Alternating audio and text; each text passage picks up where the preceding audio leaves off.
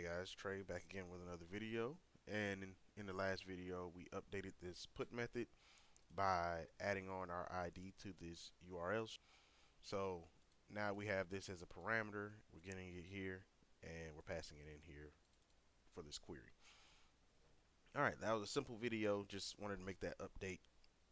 In this video, we're gonna get into some front end code. So I know I promised that last time, so we're gonna actually get into it this time.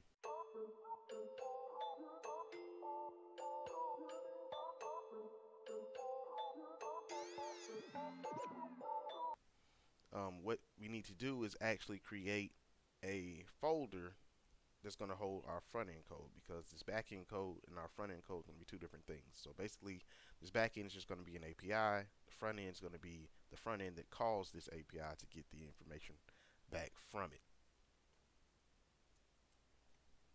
So the way you can do this, we're going to use React, of course, because that's what I like to use.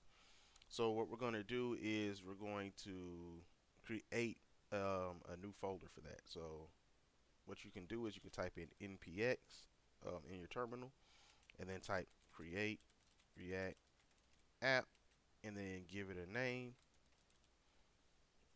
and then you'll hit enter, and it'll do its thing and create you a new folder with that name.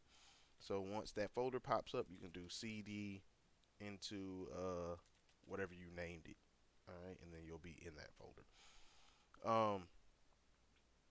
And then to add it into VS Code, what we'll do is go up here to File. We'll go to Add Folder to Workspace. You find that folder, you click on it, and you open it up, and it'll pop up in here with your other backend code. So now you have your backend code up here, front end code here. All right.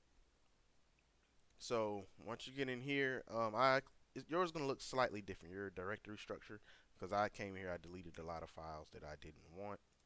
So you can go through, look, update your files, delete them however you want. Just make sure you keep your index.js, index CSS, app.js, app CSS, then your index. You don't really need the manifest or the robots.txt, but I kept them anyway. Make sure you added your env file here. You don't need to install .env with React, because if you basically it already comes pre-installed, and all you need to do is put React app in front of whatever your name is. So you'll do React underscore app underscore, and then whatever the name of your environment variable will be, and then throw the address that you're using for your backend. So right now we have it set to 3000, so I have this set to 3000. But as we know, React's going to want to use port 3000. So what I'm going to do is I'm going to set the backend code to use 3001. So I'm going to do that here in the env file inside of our front end code. And then I'm going to go to our backend code and go to the env file and set our port. So we're going to go here, we're going to say port equals 3001.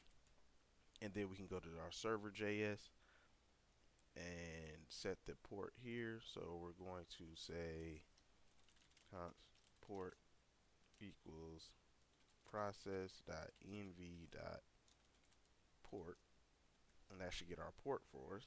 And then if we scroll down to our listen, instead of putting 3000, we're going to set this to port. And then I'm going to change these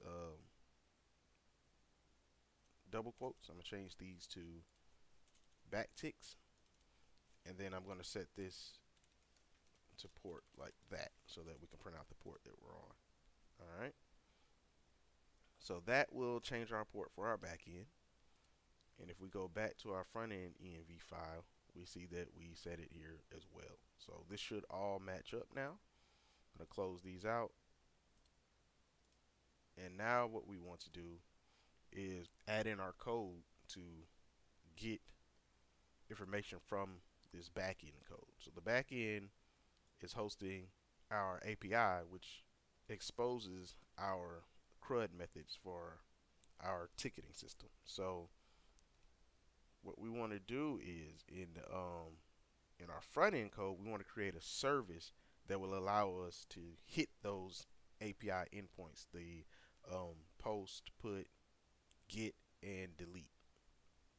All right, so what we're going to do is under our source folder, we're going to create a new folder. We're going to call it service. And then under this folder, we're going to create a new file, and we're going to call it ticket service.js. All right, so this is going to be our ticket service. So inside of here, we just want to let's make a function that's going to allow us to get all of the tickets. All right, so what we're going to do is we're going to say, well, let's export it. Say export const, and then let's say fetch all tickets, and then we will create this function here. Inside of this function, we just need to fetch all the tickets from our backend code. All right, so the way we're going to do this is we're going to use the fetch API, and that's just built into Node, so you don't have to import anything. So what you can do is we will say return, and then we're going to actually call our backend. So we're going to say fetch, and then we need to put in our URL. So our URL will be http://localhost, and then it's 3001, remember, because we changed our port number, and then it's /all. Alright, so if we go back to our server.js file in our backend code, we'll see that where is it? Here we go. So here's our get for all. So remember, we do /all. So that's why we put that there. Here. Alright. And there's one other thing we need to do. So this fetch is an asynchronous function. So it's going to return a promise. So what we need to do is we need to make this function an asynchronous function, so that we can wait for this fetch to return a response. If you're not familiar with asynchronous JavaScript, just go watch a video. I'm pretty sure somebody's made plenty of videos about that, and you can just understand what's actually happening with this async await that we're using here. So make sure you put this async in front of your function. Also, when you return, call await, and then we'll fetch this. And then the last thing is say .json. All right. So we're going to get the JSON from our response, and then we will return this. Well, this is kind of, I'm going to rewrite this because this looks a little funny. So let me rewrite this. Okay. So from this point, we have we're getting our raw response by just calling the API. So we have to await that because its fetch is going to go off and do its thing, and we want to wait for it to actually return the information. Once the information comes back, we say, hey, we want that response. And now that we have that response, we can get the JSON content from it, which is basically the body. So we're grabbing the body in JSON format, and we are waiting for that function to complete. And once it completes, we return that to whoever called this function, which will give us all of our tickets. So that's what this is doing. So now we can go back to our app.js file, and here once again, when you click on it for the first time, you'll have a bunch of stuff in here. Just delete everything in between the outer divs, and inside of here we can call our service and get the tickets back and print them out here. So what we're going to do is we're going to import our ticket service method. So we're going to say import, and inside of these curly braces we're going to say fetch all tickets, and then we're going to say from, and then we're going to have to pass in the path to our service. So we're going to say, we're going to do ./service/ticket service. All right, so that should get our function out of there. Now what we need to do is we need to call this function anytime the page is loaded. So the way we're going to do this is by using React's use effect and use state. So the state's going to hold the tickets once we get them back from the API, and the use effect is what's going to allow us to call it immediately when the page is loaded. All right, so at the top, what we're going to want to do is we're going to say import, and then we'll say use effect and use state from React. All right, so now we've pulled those in, and inside of our app function, we're going to declare our state. So we're going to say use state. I'm going to use this state snippet so it kind of just fills everything out for me. And the first thing we want to do is set our tickets. So we'll do tickets, and I'm going to set this to an empty array to start with, okay? And then after this, we need to go ahead and do our use effect, which will call our fetch all tickets function. So we're going to say use effect, and I'm going to also use a snippet for this. I'm just going to erase pretty much everything in here and also everything from there. So at this point, we just need to call our function. So we're going to say get all tickets, and our get all tickets function we will have to create up here, and it's going to be an asynchronous function so that we can wait for all of this stuff to happen. All right, so what we're going to do is we're going to say const get all tickets, and then we'll say async, and then inside of here we want to call our fetch all tickets. So we're going to say set tickets, and then we're going to say await fetch all tickets.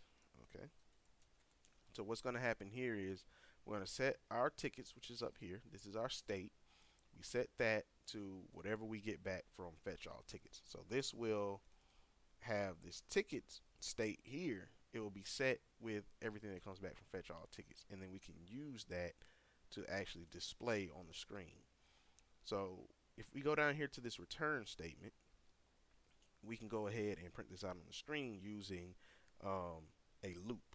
So we'll just loop through all the tickets that we got back and print them out on the screen one by one. So the way we do this is we're going to start by going inside of this div, type curly braces, and then we're going to say tickets dot map, and then we're going to inside of here we're going to put another set of parentheses. Then we're going to say ticket, and then also the index, and then we're going to do an arrow function. Underneath this arrow function, we want to create a paragraph tag. I'm going to give it a key of index, and then inside of here we're just going to do some more curlies, and then we'll say ticket.id. So to start off with, we'll just do something simple and print out the ID of each ticket. All right, so at this point we should be able to see this ticket ID. I'm also going to throw on top of this an H1 that says tickets just to have it. All right, so let's see if we can print out our tickets. So the first thing we need to do is start up our back end, and then we can start up this front end code. All right, so I'm going to go down here. I'm going to create another terminal, and then in this terminal I'm going to go ahead and start up the back end by typing node server.js. Alright, so it says server started on port 3001. I'm going to go up here. Let me switch to the new folder. And then inside of here, I want to start up the front end. So we're going to type in npm run start. And this will start up a development server for us in our browser. Alright. As you can see, the browser automatically pops up. And then we see our header, which says tickets, and then we see our ticket ID, which is what we printed out, which is 1. Alright, so that is working. So from here we can go ahead and print out the rest of the information if we want to. So what we can do is, instead of setting that to a P, let's set this to a div, and I'm going to pull this out, and inside this div we'll just create a bunch of P tags with the information than a ticket has. So I'll do a P ticket ID. What else does a ticket have? All right, so now I have put all those in there. I hit save, and we should be able to see the changes here, and we do. So we're printing out the ticket. We print out the ID, the summary, priority, status, create date, and update date. All right, as you can see, we are getting the ticket information. So if we add another ticket, then it will show up there as well. And what we're going to do is I'm going to throw a border on here just to do it so that we can separate these tickets when we do actually have more tickets. So we're going to say border. I'll say one pixel solid. Let me close this out. And then let's just do black. All right, so there we go. Now we see that it has a border. Let's go ahead and actually, I think we're gonna stop here for this video. Yeah, because it's kind of long. So we'll stop here, and in the next video, we'll add the rest of the CRUD methods to our ticket service here, and then we'll get into creating more of an actual app. So that's pretty much it for this video. Like and subscribe and all that jazz. And I'll see you guys in the next video.